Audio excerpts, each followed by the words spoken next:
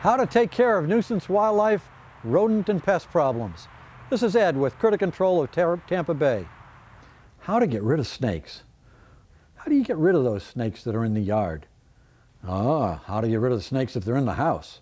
If they're in the house, I prefer a glue board, a sticky board. You can get them at many of the different marts, at many of the different hardware stores. Grocery stores carry glue boards. Snakes get caught on the glue. They can be taken outside.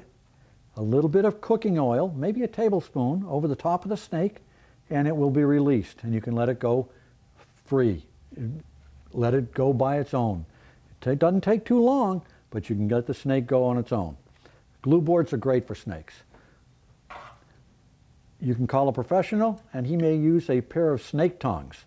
The snake tongs grasp the snake, hold it gently, and then what do you do with the snake? Well, if you have to, you can put it into a snake bag, drop it inside the snake bag, tie it off after you shake it down. Don't just squeeze it or zip tie it. Make sure you tie it off so it can't get back out. Carry it away and let it go. The exceptions may be the poisonous snakes. Here in Florida we have 4 poisonous snakes.